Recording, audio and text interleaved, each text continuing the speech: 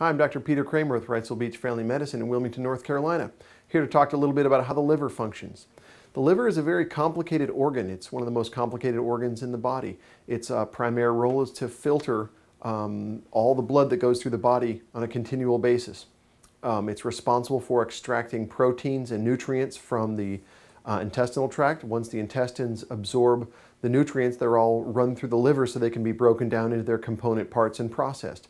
The liver makes all of it has a very important function in synthetic function. It synthesizes several vitamins, and it processes triglycerides and cholesterol. It manufactures cholesterol, and it also manufactures all of your clotting proteins and all your clotting components. If you have a problem with your liver, you may find bruising, bleeding with your gums, those kind of things.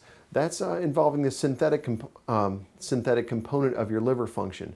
There are several other things that the liver does in terms of making blood proteins called albumin.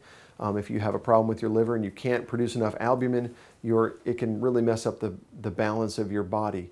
And so the liver functions it has a series of enzymes in it, and those enzymes will then break down the different nutrients that are absorbed from the GI tract and break them into their component pieces, which the body then and the liver can reassemble to make different kinds of proteins. That's a little bit about how the liver functions.